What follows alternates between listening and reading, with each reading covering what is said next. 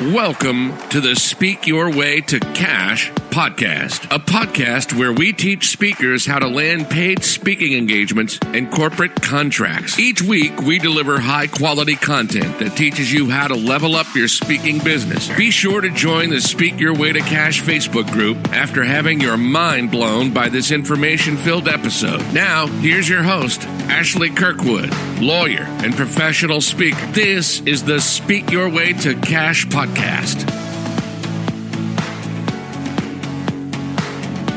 Hey guys, it's Ashley Kirkwood with the Speak Your Way to Cash podcast. We have with us today Shana Campbell, who is a growth strategist, and she also owns Her Life by Design, and then she does instructional design as well. So welcome to the podcast. Introduce yourself to the audience. Let us know a little bit about what you do. Absolutely. So first, I want to say thank you, Ashley, for having me today on the podcast. Secondly, I want to say that, primarily what I do is I work with corporate organizations to take their underperforming and basically ill-equipped managers and turn them into confident and influential leaders. And part of the way that I do that is by building courses and also facilitating those courses. And then on the growth strategist side, it was certainly Her Life by Design, but we found out from my lovely trademark attorney here, Ashley, that I could not trademark that thing. Yes. So it is now called Creative Disrupt Her, which will be trademarked, so don't try it. So, yes. So Creative Disrupt Her, where I help women design the businesses and lives that they love on purpose. I love that name, Creative Disruptor. Okay, yeah. Love that. All right, awesome. So tell us a little bit about how you started your business and how you've been able to scale that business. We'll start with how you started the business. Absolutely. So the business of corporate training, we'll kind of stick with that one. That one started literally as a result of me leaving my dream job. So I was at my dream job. I was developing all of these really kind of robust assessment-based certificate programs that I had an opportunity to work with so many different organizations, from your governments to your Hiltons to your State Farms to everyone. And this is kind of where I would say I cut my teeth in learning like my worth and what this type of environment was like, how I could make money in this space. And so then when I left, I've been in business full time for 3 years. And when I left, it was an opportunity for me to, just basically not necessarily go after the same clients, but also kind of build around that of what I knew was already in the market and was needed. And then kind of basically elevate that with the service and serving them in excellence and creating the transformation I knew that they needed for their particular staff. Okay, awesome. And you said a mouthful there. So I want to go back to, how did you land your first client for your company on your own? Yeah, absolutely. So my first client, the crazy part is, and I think a lot of people say this, was ATD. Nice. So it was literally leaving. So you must have been amazing at your job. Hey, it was a great experience. But one of the things I would say is I did a lot of relationship building there. So whenever I left, there were some projects that I was working on that they could have definitely given to someone else. But before I actually did decide to leave, I ended up connecting with a few people that I knew I had those relationships with and talked to them about potentially finishing up that project. And so that project, which was designing what they call a Learn Now, which is a 2-day learning experience, turned into some other work, which turned into some other work. And so it was literally going with the people who knew the work that I did best, and then being able to get that referral from them so that I could start going out to other companies. And then from there, it was literally just kind of following on what I learned there, and then reaching out to some of the businesses that were like the businesses I worked with at ATD, but not the same businesses. That makes sense. And you mentioned, or we've talked about this a little bit offline, you don't affirmatively pitch. No. Yes, I was talking to Ashley about this because I was saying, like, this is the year of me needing to pitch. Like, I need to grow in this thing. But really, it was my relationship building that I had over the years of working at various jobs and literally in talking to friends that work in organizations that may need training. And I would hear something that they were saying. And I was like, hey, maybe if you could put me in touch with this person, I could talk to them about this. And that's kind of how it worked. And then I'd say secondarily, from the relationship part, I have a referral partner that is dedicated to my success. Like, she is a rock star and I love her for it. And so anytime that she has something that she can bring me in on, a project that she needs me to consult on, she brings me in, and she's kind of one of those people who make sure I get paid my worth. And so I'm thankful for her. Okay, so now you got to break that down. A referral partner, what does that mean and how did that relationship start? Absolutely. She was actually someone that I worked with at an organization previously. And so she and I had connected. We worked on several projects together, almost peripherally, like her work directly influenced the work that I did and vice versa. And so in talking to her in the workspace, it was like we built a connection, but it wasn't really exactly that tight. So when I left and we started talking, it became apparent that our work aligns, but it's not competing. And so as my referral partner, what she does or what we do is when we go onto projects or we're looking at projects, I look at things that may be able to bring her work in, and she does the same. So when the scope of work requires training and development or instructional design, she calls me. And when my scope of work includes certification, which is her area of genius, I call her. And so we're just literally dedicated to each other and referring each other with business, whether we work together or it's singularly me doing work that she referred me to. That's very interesting. And now, is it exclusive? Like, did you all agree that like you will be her go-to and she will be your go-to on those specific areas? Nope. We are friends that have dedicated. We're both just dedicated to, the rising tides, right? Lifts all. Yeah. Hope. So we've never said anything that we are exclusive to one another. But the one thing that I value about her is that she is always focused on, this is your area of genius, so I know you will do a great job in this. So exactly. I've never even had to say that. And vice versa. I've never had to say, like, you're exclusively my certification person, because she knows that she's always going to be top of mind whenever that comes up. She does a great job. Amazing. And that, that is the thing that I love. And as I go into this phase of my business, and we've talked about this, like we're in scale mode now. Yep. Okay. This is time to take the top off. As I go into this and I'm pitching things, I am pitching them with certain people in mind who would be great to subcontract with, who can definitely get the job done and who will make you look good. And I think excellence is the standard, regardless of color, creed, or gender. Excellence is the standard. And when that's the standard, if you have that person who can do it, then go for it. Mm-hmm. But, I love systematizing everything. So I love that you have a referral partner. And I think that it could be something that for the speakers who are listening, you could put a system to that. If you have a complimentary service to another service provider, you could reach out and say, hey, I'd love to have a conversation with you. I get asked this type of thing all the time for the services that you provide. These are the services that I provide. I'd love to chat and see if we could possibly refer each other. Just reach out. And there's nothing wrong if it's ethically okay with your actual career field, paying a referral fee, So you have to look into that. Lawyers, we got all kind of restrictions, but if you have a regular consulting business or a regular speaking practice, paying a referral fee, there's nothing wrong with that. You may want to have a provision in your contract that covers it, just so your clients know that happens. But think about that, because I interviewed Amber and she talked about that. She had a real system for reaching out and letting people know what she does, asking them to refer her, and she put a system around it. Yeah, I'm so glad you actually brought that up, because I am in that type of referral partnership with a platform, a technology platform. And so they are a learning management system that particularly works with associations. And so what we did was they actually pitched me. And so we were online, and I had connected with someone on LinkedIn, and I was like, hey, I'd love to learn more about what you do. And so she was like, yeah, I would love to know what you do. It seems like we're in the same field.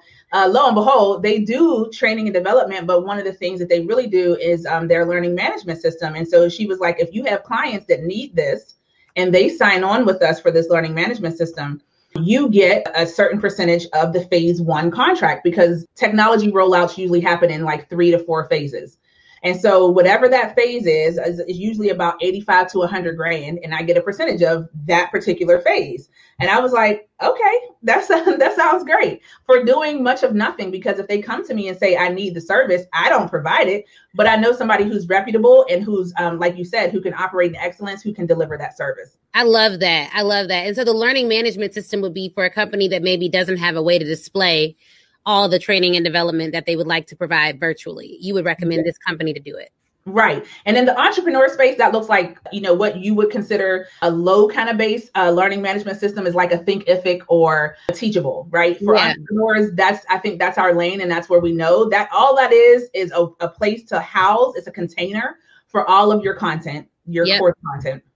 Okay, awesome. Well, that's good to know. I mean, this is the thing about corporate America that I think I did a training not too long ago, and it was all about 5 myths about corporate America. One of the myths is getting into corporate pitching means that I have to have some 15-page proposal, all the connections in the world. You know, it just is going to take a lot. I'm not experienced enough to do it. In your experience, how does that process look? So someone comes to you on LinkedIn or otherwise and says, hey, I was referred to you. We need some training and development in an area that you're an expert in. Send us a proposal. What does that look like for you? Are you sending out proposals? Are you just having conversations and sending contracts? How has that logistically looked? Because I think that is a mystery for a lot of people, and it keeps them out of the game. Yeah, it's a little bit of all of the above. I don't like to send out a contract. It's like in my policy, I don't send contracts without having a conversation.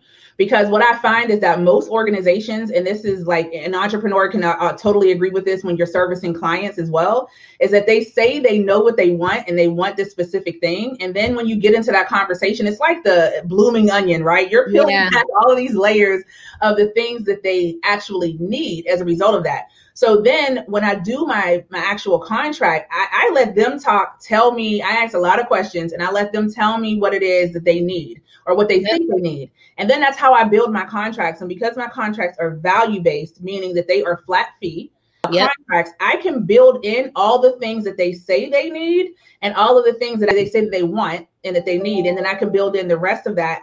I can build in all of the things that I know that they need. And so then I never go to the table with just one contract number. There's always at least 2 to 3 options in that contract to give them a breadth of what the conversation was, but then also expose them to some things that they may not have even thought of. Well, okay, so this is something that I want to touch on. You said value-based pricing. Hello. I love that. Okay, and we have to go there because I talked to so many recently. I've been talking to a lot of D&I consultants because we're in right now, in case you all didn't know. Newsflash. Diversity and inclusion consultants are in. Black people are skyrocketing in terms of our value has always been there. People's eyes are opening to the value that is Black brilliance all of a sudden. And, you know, it took them a while, but hey, we cashed the checks. So for folks who are listening, who are like, okay, but I charge hourly. And this is where some speakers miss it. They're like, oh, well, I'm going to speak for an hour. It took me an hour to prep. I should charge like an hour. And then I'm going to charge like $500 an hour because that sounds like a lot. So they give me $1,000 and that's good. Explain why that will never get you to making any money that makes sense. Just explain to the people. Basically, when you do it that way, you're creating another job for yourself. And I think the whole reason why a lot of us are getting into speaking in different streams of income is so that we don't have another job for ourselves. Come on. And the value that you're bringing to the table isn't around an hourly rate. Like it isn't around, oh, I got paid this much because, you know, Pepsi Cola paid me X, Y, and Z dollar, you know, for me to work there. Well, Pepsi Cola had to make money and they have a framework so that they continue to excel and make money. Now in your business, it is your job to create the framework so that you continue to excel and make money. And so the reason why I do value-based contracts is because there's a few things. It allows you to clarify the scope of work that you're going to do so that you can be clear with the client, like this is what I'm going to deliver because this is what you asked for. Exactly. This is exactly what I'm going to deliver. And then I put the clause in there that's very clear. If anything is outside of this scope, we will need to have another conversation about additional compensation. Yes. So while what the value base does for me is if it doesn't take me 180 hours to complete an instructional design project, then it's fair game for me. Or if it takes me longer, I don't have to keep going back to the client saying, oh, can you approve this number? Can you do this? Can you do that? So what it comes down to with value gives the client certainty as well. Right. They know exactly what they're going to pay. Yeah, sorry. It gives them confidence that you know what you're talking about. You can go to the table a little bit more. You can go to the table more confidently, but it also gives them the peace of mind that they won't be nickel and dimed. Yep. And here's another way to think about this. I talk to speakers all the time. And one of the speakers that I was talking to was saying, you know, someone wanted to take a bucket of her time. They wanted to reserve like, let's say 5 hours a week. Yeah. Okay, great. You can never resell those 5 hours. So whenever you price based on hours, you are capping your income based on the amount of hours that you're willing to work within a week. If you price it based on the value, you're then able to price it based on the people you want to employ. So every contract I get isn't for me to think, okay, well, I can handle all these contracts. No. I have to price it so that I can employ the right amount of people to staff the contract. If your contract is worth $500, you ain't staffing nobody. So you will always have to do all the work. Yes. And clients expect you to have a team if you're at a certain caliber. Recently, a client was asking me, okay, well, I just want to know. I know you have these people working for you, but how much of this are you going to do and how much is your team going to do? That's technically not the client's business. However, I was able to assure them, I will be your strategist. So I'm the one you will interface with. Whatever my team handles on the back end is to help me better serve you. Yep. But you can't get there if you're pricing at a level that you can't hire nobody. Right. If you price at a level that keeps you handcuffed to your desk, like you have to be here to answer the phone. You have to be here to answer this email. You have to be here. No, the goal in your value-based pricing is for you to back out. So this is how you can do it. What results do you provide as a result of the time that they're asking for that you're going to spend? Yep. And then you do that, and then you figure out, okay, so these are the results that I can provide. And I have provided this because I have proof that I can provide that. Mm-hmm. Then you figure out your price. And I always tell people, if you figure out your price, at least double it, because I can automatically tell you, especially if you are a woman and if you are a Black woman, yes, definitely double it. Because what we do is we say, oh, we get into this, oh, well, that's a little bit too much. And I'm not exactly sure. And if they will, just double it. Let them tell you no. Double it. Yeah. And not only that, I will never forget, I was in an accelerator, and there was the women on the board were predominantly white women, and it was a great accelerator, right? Good. In fact, they're taking applications. So if you're interested, just let me know after this and I'll tell you. I think it's the DePaul Women's Entrepreneurship Institute Accelerator. Look that up. They're taking applications. But I loved it. And one of the women who was in the accelerator, she's on the board. She looked at me after I gave her I showed all my financials and told her what we're going to do and what I projected to do this year. And it was good. I felt comfortable with it. I was like, this is what we're going to do this year. This is going to be good. We're going to double income. We're going to do this. She was like, why isn't your goal to make at least 1.5 million?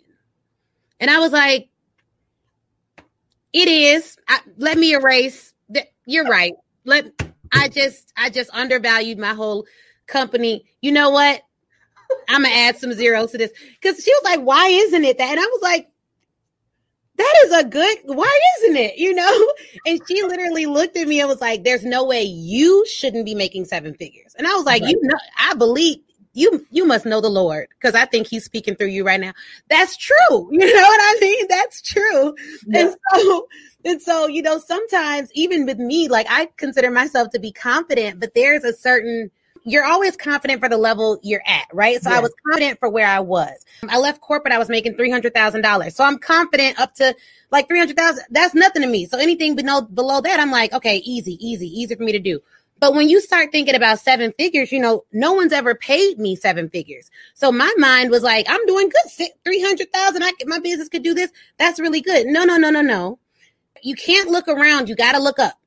If you look around you for your motivation, it's not going to work. Like you will stay at a certain level. And so I love being around women like yourself and like the women in that program who were saying like, no, my business did 50 million last year. This is the framework to get your business to 50 million.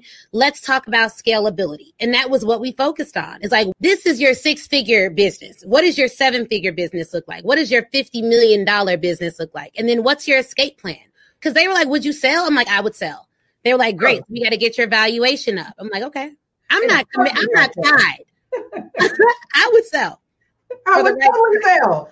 That is absolutely my goal. Like I was in a mastermind and last year actually, and he had us actually go through that process of what do we want our businesses to look like? What does our business look like today? What do we want it to be? And what is your escape plan? And he gave us 7 different ways you could potentially escape from your business.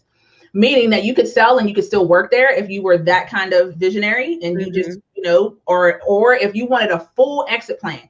So we had to visualize all of this. And mine it was either one of 2 things. I still wanted to work there as a consultant, like to consult on things, or it was literally, I'm done. I'm out. Build this, this training and development business to the highest level I could get it or wanted to get it.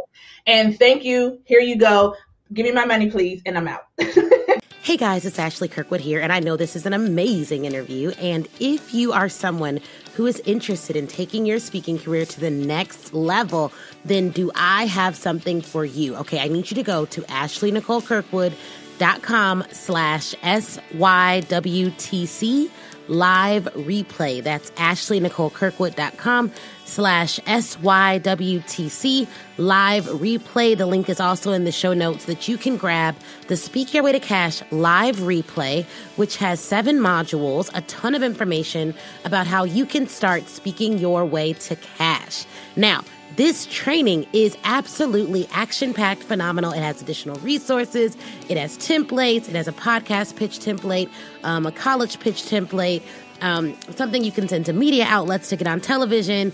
It has everything you need to develop a sales strategy, a press strategy, and a plan to skyrocket your speaking career. And it is crazy affordable, okay? So head on over there right now, ashleynicolekirkwood.com/SYWTC live replay, and grab your copy today. All right, let's get back to this interview. Yeah, I mean, it's just, and I just think you're so spot on about us being women and minorities. Our mindset, we aren't always thinking in the way that we need to think to really get to where we should be getting to. And for me, the money doesn't represent just the money. It represents the freedom that I can have to do what I want to do and to serve my family in the way that I need to serve them. I shouldn't be working these hours forever or for long. Like, my daughter's small. So, I hold her on I don't remember. She's 7-8 weeks. I don't remember what my mom did at 7 or 8 weeks. I know people say, like, you want to hold the baby all this time. It really matters. Look, I don't know what my mom did at 7 or 8 weeks. I can't tell you, but she never missed any of my events. My dad never missed any of my events. And my dad was an entrepreneur, so like, I know what that looks like when your business can do really, really well. You have freedom, flexibility, and fun with your family. If it's run right and you have a good team. Right. So we have to get there. And we already, Black women do a lot. We already helping the family, the cousins. We need freedom to do that. Yes. I always say we are the epitome of hashtag doing too much. Yes, we are. And then we see problems that aren't ours, and we know we can fix them because we're fabulous. And then we just tinker in the other, we help the people. Places you ain't got no business being or doing, but here you are. Yes, none at all. So we have to get to scalability, because I already know, because we've been talking for an hour before this, because I'm actually hiring Shana for her services to help me build out a program for corporations. So if you are interested in that, she does do it. So get your money together and then message her after this, and I'll post all of her information. But talk about how you were able to scale your business and the average price of your contract. So you all are gonna love this. So when I was leaving from my job and I came into this space, I kept thinking to myself, I don't want to trade just the one-off. Like, I don't want to trade my time. I don't want to keep chasing that money. So where is the big money? And I said, well, go back to what you knew. So when I was at my job, I was privy, to and privileged enough to have that information about what those contracts look like for us to hire an external subject matter expert to work with me to build a program. And so I was like, oh, okay, so this is what it looks like. Okay, so here are the components that goes into that. And then that also helped me be able to price in the value-based way, because I knew what I could take out and still get them transformation. So then what I started doing was going out to companies and seeing whatever they needed. And we talk about these contracts, and then I would pitch them. And so the average contract, as you say, is $55K or more. And that's an instructional design contract. The facilitation only contracts are lower than that, just because you're doing facilitation. But however, I'm currently changing my structure so that even that changes. You will never, no longer after August will you be able to buy a one-off facilitation opportunity from me at all, unless it's a keynote. Other than that, it has to be packaged in a way where I can create the transformation, but I also can create larger impact within my business. And so 55K or more. And what it does is it allows me to take less contracts to operate in excellence. But then also I was able to hire 2 individuals part-time to do the work that I needed to do in the instructional design realm, so that I could do what I do best, which is this, and also business development. So that kind of keeps the trains moving. And I think it's important that we break down instructional design versus facilitation, because everyone doesn't know. I mean, if you go, like, I write keynotes, I write the keynotes that I give, but I'm not designing it's not instructional design. Like, writing a keynote, writing a signature speech is not the same thing as instructional design. And for my business, the reason I called you to actually hire you was because I'm like, okay, well, I want to do more in the design space, or I at least want to provide that service, but I'm not a designer. I am a visionary. Right. I know what needs to be in it, but making it look nice and packaging it well is that's just not where I thrive. And I think it's really important to operate where you thrive. Yeah. So, that's key. Yeah. So in terms of the instructional design, what you were talking about and how it's different from, I would say, how an entrepreneur understands course development. Yeah. We can all put together courses and put them in Teachable and kind of break them down. The difference is, especially like what Ashley wants to do and what so many organizations hire me for is there is a lot more in terms of interactivity, in terms of how people are thinking about the content. So if you have for instance, a method that you want to break down, well, there's different components that go into that method. There are statistics that go into that. There are actually strategies around the effectiveness of how to not only implement the content, but what are they going to walk away with? So we're literally talking about instructionally building something from the front to the back that actually makes sense, but then also gets that client results. Versus the facilitation aspect of what we're doing right now, or if you see someone on a masterclass, they are facilitating. That is, they may have put together some slides and some notes, but there's very little interactivity typically other than the chat stream. Mm-hmm. And also, if you're on a really good one, they do a really good job of engaging people and continually asking questions. But the instructional design piece just takes it, like, I would say 10 times step further, in terms of getting people to think introspectively and getting them to actually plan out what they're going to do as a result of attending your particular training. So it's a lot. I would say you're looking at like the apple that falls off the apple tree. The instructional design is the apple tree, and the course that you create from an entrepreneur's perspective is one or several of the apples. Yeah. I mean, and we talked through assessments and certifications and just having like a facilitation guide and like all of the pieces to the professional puzzle. And for me, one of the things that I think a lot of speakers may struggle with is what is the quality of what I'm pitching? Am I really able to give them a transformation? Because companies are looking to see like what they're looking to figure out. How do we evaluate the success of this? I mean, if you're paying $50, $60, $70, $80, $100,000 to one consultant or consulting firm at that point, what are we getting out of it? And I think having a strong baseline is going to be really critical. Absolutely. Yeah, you're totally spot on. Yeah, I mean, that's good. So we 55,000 average, and that's where it starts. That's average. There's some that are more, some that are less. Right. Because you said that you don't cold pitch. You always have kind of some level of introduction to the company. How have you been able, have you put any systems around your referral base? So do you have an offboarding process that's like, okay, this was great. We're going to talk about your transformation. Do you know anyone else? Do you ask affirmatively for those referrals? Or what is the system around there? Yeah. So not only when we're offboarding, when we're onboarding, when I start the relationship, I'm always talking to them about the experiences that they've had and where, like getting the information about where they've gotten their training from. Like, where do you get your professional development? So I start asking those questions early because I figure if this person who's hiring me, there has to be more people like this person in their network. So it's like, well, what do you like about the professional development that you receive? And then I always ask the question of them too, what would you not like to see? Well, that then starts to help me determine what to offer, but then also what other organizations to start going after that potentially look like them. And then as we go through the offboarding process, I start that early. So we after the 1 month, about a month when we start kind of like winding stuff down, we start having our weekly check-in so that I can do the handoff. And I start there. So I start asking for, the first thing I asked for was like, was it great? Like, what did you like about this experience? I don't wait till the end. And then we start talking about that. And then the next meeting, it's a little bit more in depth. Then I'll start asking, is there anyone else that you know? I know that you said that you kind of are in these spaces, and I happen to connect with this person on LinkedIn that was connected to them. So I just try to find where I can make my connections and my inroads so they feel like I've gotten to know them over this time and they're more than just the dollar they hired me for.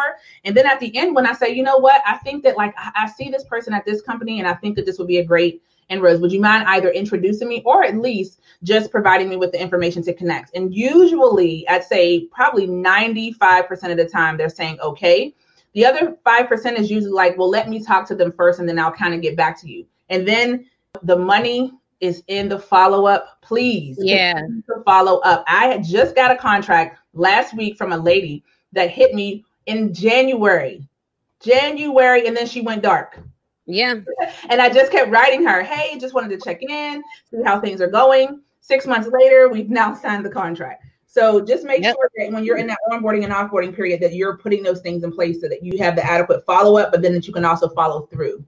Some people have waited. I had a corporate client that saw me speak about 1.5 years ago, and it took a year before we actually signed the contract. And now we've helped them with 2 other engagements, and they served as a referral base for another contract that is going to be very, very good. So, you have to wait it out. You have to wait it out. And sometimes people don't know what they want. And sometimes there are budgetary restraints, and the speed at which you close, in my experience, has been based on the title of the person who reaches out and the urgency with which they need the work done. Yes. So if it's the CEO reaching out or the president of the company, the close time is quicker. So we both own our own companies. When you told me everything about what you do today, I was like, great, send me the invoice. Perfect. I'll pay it today. So it's just me. But if we were at the organizations that we came from, nothing gets done like that. No. It is always a 30-day, it's like 2 weeks at the minimum. That's short, but typically 30, 60 days. Yeah. Absolutely. My lead times, I would say on average, are 90 days to about 6 months. And it just depends on where you are in that process. And I always tell people, especially when I started like coaching people on the corporate pivot of taking their stuff to corporate. Mm-hmm. So the smaller the business, just like you just said, the higher the person you have to go. So Ashley was just saying, she and I talked and we're able to work together because she can make those decisions because she's a small business. So you want to go higher so you can get an immediate response. The larger the company, if you're trying to work with Fortune 500 companies, a director level or VP will do. And sometimes even a mid-level manager that has purchasing power, if they have power within their budget, then they can make that hiring decision. But that's also something that's like savvy in terms of your conversations with them that you need to find out. So I just want people to keep that in mind, that the decision maker along the way is going to change based on the company that you're working with. And sometimes there are caps. So what I've experienced is, if I pitch something, if I'm doing a one-time virtual something for $5,000 to $7,500, then they may have authority to do that. And I think for some of the government agencies in Illinois, at least, I think their cap was like, some of them it was as low as $10,000 and some of them it was as high as $50,000 before you had to go through the official vending process and the bid process where you have to bid on the contract and things of that nature. So have you done any of that, like contract bidding? Gosh, yes, that's a lot of the way that I'll go through the government contracting process. So you go through in the bidding process, and some of them are what you would call sealed bids, and some of them are open bids. And it's interesting, but they do have what you're talking about, especially in government. They have caps, but they did, as a result of COVID, raise them, and then they also took some of the restrictions off, of like the small cap. So you talked about $10,000. They raised. I don't know if it was overall, I think it was, to $25,000 that they could actually institute contracts for that would not need, any prior approval or additional review. So and that's good. That's not nothing. That's good. Yeah. $25,000. I mean, just like, and they can give them to individuals that they already know. So like if you have that know, like, and trust factor and they need your services, they didn't have to go through their standard, like get 3 processes for you to actually send, or 3 bids. They could actually just come out and say, Ashley, we want you to do this work. Here's the contract. We can't go over $25,000. Now, how you begin to build them changes, right? So you can build them in a way that would allow you to get paid if it's a certain amount of money on a credit card. And I don't think most people know about that. about being able to be billed to a credit card so that you can get paid faster, but the credit card threshold is also lower. So it's just thinking about creative ways for you to get to that dollar, but the money is there. Yeah, that's a really good thing to think about. I mean, and I love that we're talking specifics like this because it somewhat demystifies the process. And I'll tell you, I have not done government bids. I went through and did my certification. And I think I was just so exhausted from just doing the certification that I was like, I need a break. I'm a bid in a couple months. I mean, it was just so long. It was such a long process. They had to come meet me in person. We filled out, they know everything about me. Everything. Yeah. They go through every single thing about you. So that was a lot, but it's good to know that you've done that and it's been helpful for your business and you'd recommend it. Oh, certainly. It is a long process, like you said, Ashley, in terms of like the bidding process. And I will say that I've bid on a lot of government, like large government contracts as as the prime, and I haven't gotten a single one of them. Where I've been most successful is in those small caps of going out, meeting people, talking to them. And then when the time arose, they were like, hey, can you do it? And I'm like, yeah. And they're like, all right, well, send me over everything. This is the way we have to do all this other stuff. But then you get it that way. And and when I went to the vending fair and I actually did all my certifications, I met a lot of people and they were like, okay, well, let us know when you get your certification. But this is what I was told to do was to just send out a letter to the director of human resources for all the government agencies for which I wanted to work and let them know my contact information, a little bit about me, include my little brochure in there, and then have them call you. And for me, I was fine with that. Like, I think that is fine. Like that we could do tomorrow, not a big deal. And for this private corporations that I've contracted with and gotten deals with, if they're a privately held company, the fact of the matter is, in my experience, they're not tracking their diversity vending numbers anyways, as bad as it may sound. And they're not they weren't going to not have me do the work because I didn't have my certifications. So, they didn't care. And now some of them will track it, but they never asked me about it. And it wasn't a part of my pitch. Right. So, I think for those multi-million-dollar, especially construction contracts, it is extraordinarily important to have all of your certifications, but get them because it doesn't hurt. And they're only a couple $100s at the end of the day, but don't let that hold you back from doing what you need to do, which is the pitching. Absolutely. Yeah. So do you have any advice for new speakers? They're just getting started. They don't really know where to go. They don't have all of their materials together. What would you say to that person who's trying to figure it all out, but they want to get corporate contracts? Just start, like literally just start. And the one thing, and it sounds so cliche and people always say that, but one of the things I absolutely live by is that the learning is in the doing. And you won't know exactly where you are. You won't know about your confidence level because we all got swag when there's nothing on the line. Like everybody got swag when there's nothing on the line. Right. And you out here and you're showing up online. And I was sharing with Ashley before that I'm not visible online. I'm becoming more visible online because of, what I want to do and what I'm passionate about and how I need to grow my business. But that wasn't my thing. It was my referrals were good. I was good. So yeah, you got all this swag about this is what I do until it was time for me to show up. So what I say to you is start where you can and start where you're at. There are a lot of organizations that are looking for people to do things for free. So I still to this day keynote for the Girl Scouts.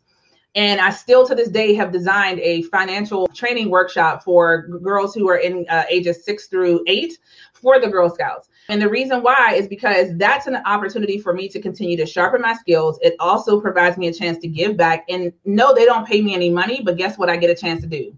Use the logo. Hey guys, Ashley Kirkwood here, and I just want to take a moment to invite you out to the Speak Your Way to Cash retreat. If you enjoy this podcast, then you will love the Speak Your Way to Cash 2020 retreat in October, taking place right outside Chicago, Illinois.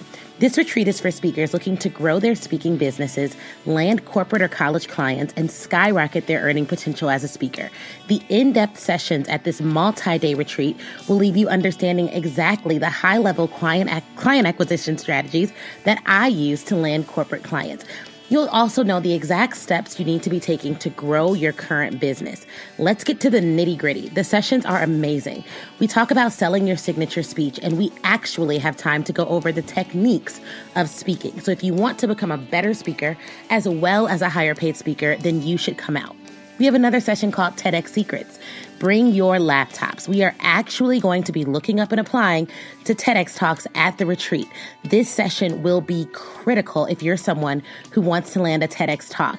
Client secrets. You'll hear from actual clients about what they want from speakers just like you, and selling success. We cannot do a retreat without talking about selling. But here's the session that I'm most excited about. We are going to do a vision organizational chart party. That means we are going to have not just vision boards, but vision org boards. We are going to map out how your speaking organization should be staffed, what you want that to look like, and how to use global outsourcing in a way that lets you fund the positions in your company that are currently open. So it's for you if you're ready to level up. If so, meet me in Chicago in October. Reserve your seat now. I'm only taking 30 speakers on this retreat. So go to ashleynicolekirkwood.com/2020 retreat. And the best part is you can get early bird pricing now of $550, or you can reserve your seat for just $75 down and make payments until the retreat. That's right. You can either pay in full and get early bird pricing of $550 for the entire 2-day experience, or you can reserve your seat for just $75 down. Whatever you decide to do, make sure you're in the room. It's going to be impactful, and I'm ready to help you start speaking your way to cash in person in Chicago in October. Again, the website is ashleynicolekirkwood.com/2020 retreat. See you soon. Can't wait, guys. I spoke there. So I would talk about any schools that you can go to and do high school keynotes or graduation keynotes, or coming in doing workshop in your area of specialty. I would also say in this climate, just literally reaching out to local businesses to see how you might be able to support, whether you do like customer service training. See if you could do a pro bono customer service training for an hour. Also libraries. Another piece is local government. And, they're overwhelmed. Yeah. Overwhelmed. Yeah. What do you have to offer? What can you go in and, how can you set yourself up for maximum success in terms of starting to build those relationships? So I would just say start far. It's in your backyard. And I don't know if you already did this, but the Girl Scouts board is gold. So the board of directors, I would be doing something, making sure that they introduce you to all of the board members, or just reach out on your own. Like, right. Hey, I've done work for the board. I've done work for the Girl Scouts. I see that you're on the board. I'd love to chat for 15 minutes. This is what I provide. And for speakers who are getting started, another idea, everything that you said was phenomenal. In addition, I would look at the nonprofit boards that have folks on there whose companies you would like to pitch, and offer to train that board of directors for a 45-minute training in your level of expertise, because they will then, that's like 10 people who could bring you into their companies. And typically, if you look at the board that has a high buy-in, it's a $25,000 or a $50,000 buy-in to be on the nonprofit board. That's the one you want to speak to. Because I don't know if you all know this, but nonprofit boards typically, a lot of the big ones have buy-ins, and the buy-ins are a lot of times over $15,000. That means you pay over $15,000 just to be on the board. Guess who's not paying over $15,000 to be on the board? Broke people. Guess who's not paying over $15,000 to be on the board? People who, like a lower level employee at the company. So the people that are able to pay that, and typically the company will match it a lot of times, they're in positions of power at the organization, and they may be great for you to actually bring you in. Yeah. See, I wouldn't even thought about that. So just wrote my note. Yes.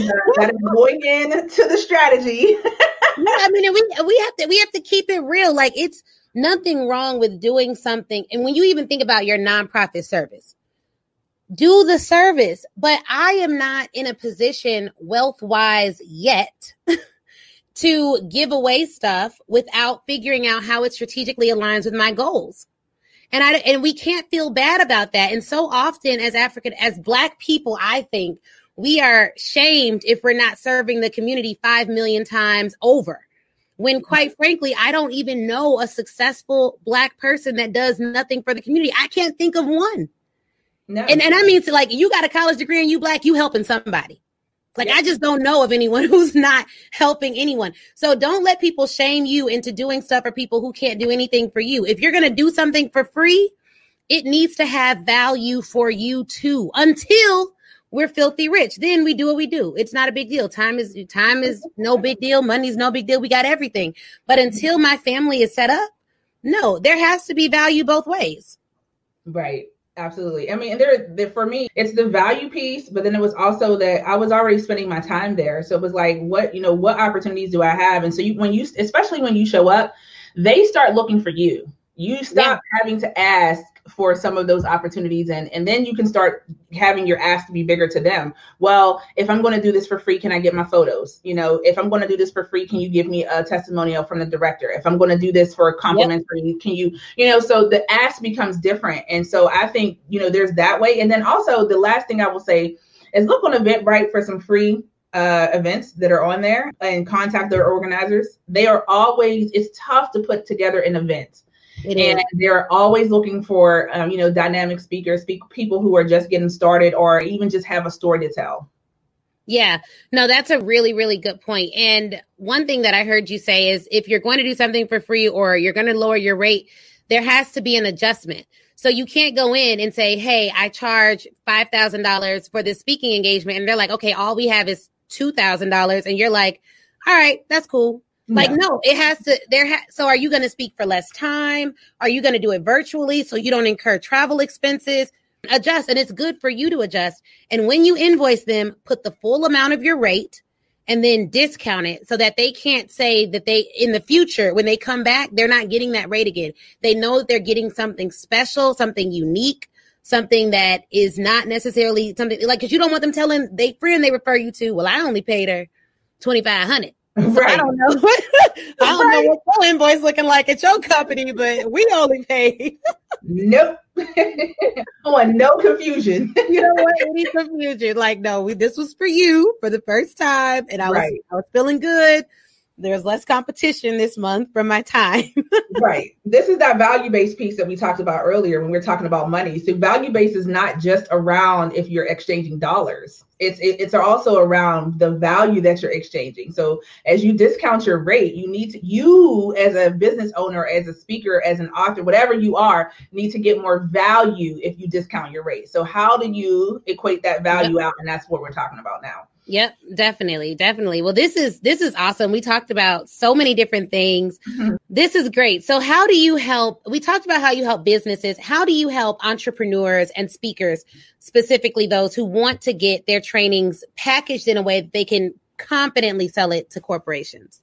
Absolutely. So right now I have been doing coaching. I'm in the process of creating a course called the Corporate Pivot. And this is designed for entrepreneurs, speakers, and coaches to literally get into that space where you can own your brilliance and then position it for the corporate pivot, because the language is different. How you talk to a customer on the business to consumer side, so different than how you have to talk to someone in a corporate. And it's learning that language, but also learning what services they are buying and buying on a consistent basis. But then also, how do you package that up and put it together? So when Ashley shares my information, you can definitely reach out to me. I'm doing one-on-one now until I build the course, which will probably be over the next month. And then I'll have that opportunity to engage that way. Definitely. That's going to be great. And I'm sure that I'll see you soon. And, guys, we talked about a lot of stuff here. When it comes to instructional design, I think that that's something that we have not talked about on the podcast before, but it's critical when you're thinking about developing long-term relationships with corporate clients. So, at the Speak Your Way to Cash retreat in October, we're going to talk about your signature speech. We're going to talk about your signature program. When it comes to designing it, be honest with yourself. If you know you're not going to do all the things to make it exceptionally valuable for the client, then work with someone like Shana. Like, don't waste your time. It's too much to learn all this stuff. And as CEOs, I think we need to focus on actually selling our services, selling our services well. And I know that working with you is going to be a great experience. And I'll update you guys as well on my program when it launches after we're done working together, so you all can have firsthand experience about that. But this was awesome. So give us your Instagram handles. How can we reach you? How can we stay connected? Absolutely. So on Instagram, you can find me at Shana L. Campbell. And typically I'm on LinkedIn. So on LinkedIn, you can find me at Shana-Campbell. They were hating on me. So I'm gonna do that. But Instagram, on LinkedIn, or if you find Ashley and you can't find me, if you find Ashley, she and I are connected, just connect with me on LinkedIn that way. Definitely. All right. Perfect. Well, this was a great interview. Thank you guys so much for joining, and I'll see you next time on Speak Your Way to Cash. Thanks. All right, wasn't that interview amazing? If you're anything like me, you have pages full of notes. But here's the thing. Before you head out, I want you to go to facebook.com and join the Speak Your Way to Cash Facebook group. That is where I am. That's where a ton of other speakers are, a ton of other people who listen to the show. We all congregate there and chat. And it's 100% free. Now, if you're ready to take your speaking career to the next level, I have 2 ways for you to do that. One, you can go to ashleynicolekirkwood.com/SYWTC live replay and pick up the live replay. That training is 7 modules, chock full of information. It's crazy. Go over there, read all about it. Or if you want a more personal experience, you already know that you want to be a speaker. You're ready to fully commit and you want someone to walk you through it and save you tons of time Googling and doing it on your own, then book a VIP day with me. You can go to ashleynicolekirkwood.com, scroll down until you see the VIP day section and get more information on that there. All right. Thank you guys again for watching. Please do not forget to leave us a review. That is how we keep this train rolling and get some of the best speakers in the world to get on this show. So please, please, please leave a review. Shoot me a message on Facebook or Instagram, and Facebook in the Speak Your Way to Cash group, Instagram at the Ashley Nicole Show. And I'd be more than happy to chat with you and say hi. All right, y'all have an awesome, awesome day.